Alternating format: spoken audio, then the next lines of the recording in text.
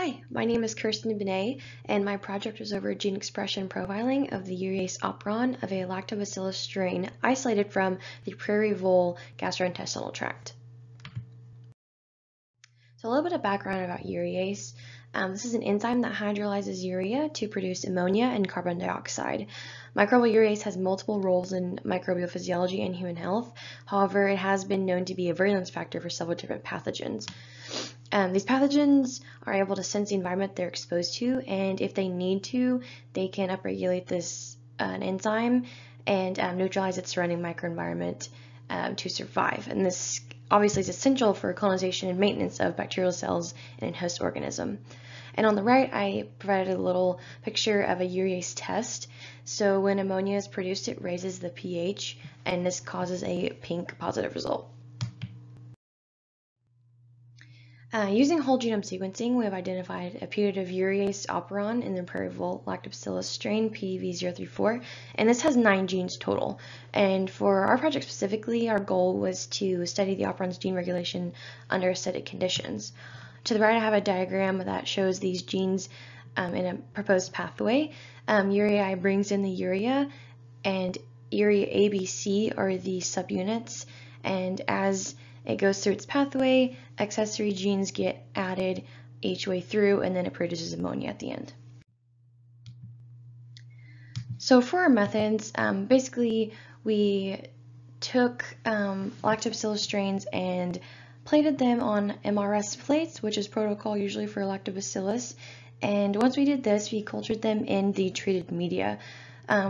We either did this at pH 2, 4, 6, which is the control, and 8, and also with or without the presence of 1% urea. This was incubated at 37 degrees for 30 minutes and then harvested for RNA isolation.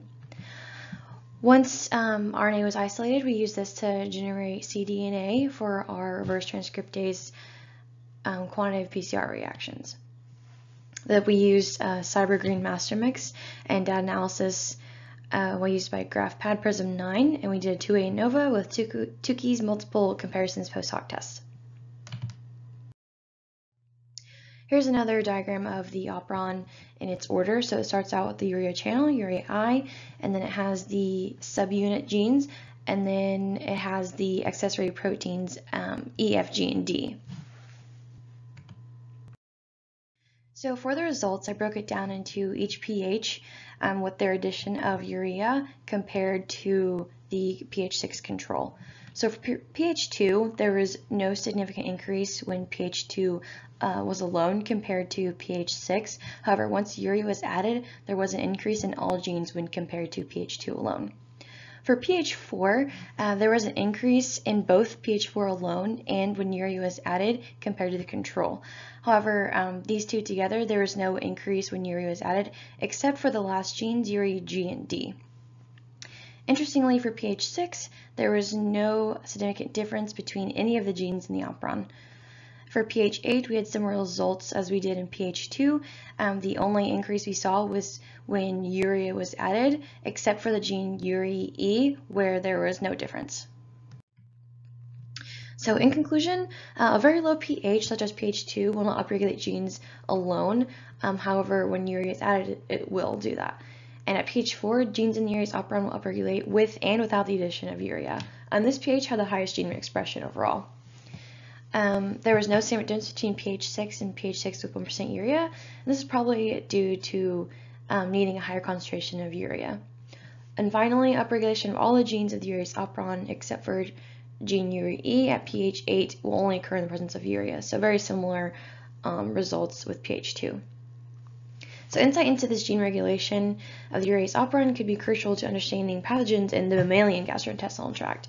Future studies could be directed to characterization of the in vivo role of urease production.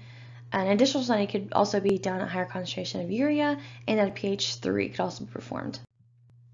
Finally, I'd like to thank Dr. Kohler, Dr. Sifa, Dr. Curtis, and Haley Gaines for helping me with my project. If you have any questions at all, feel free to email me at kyrsten.bené@okstate.edu. Thank you.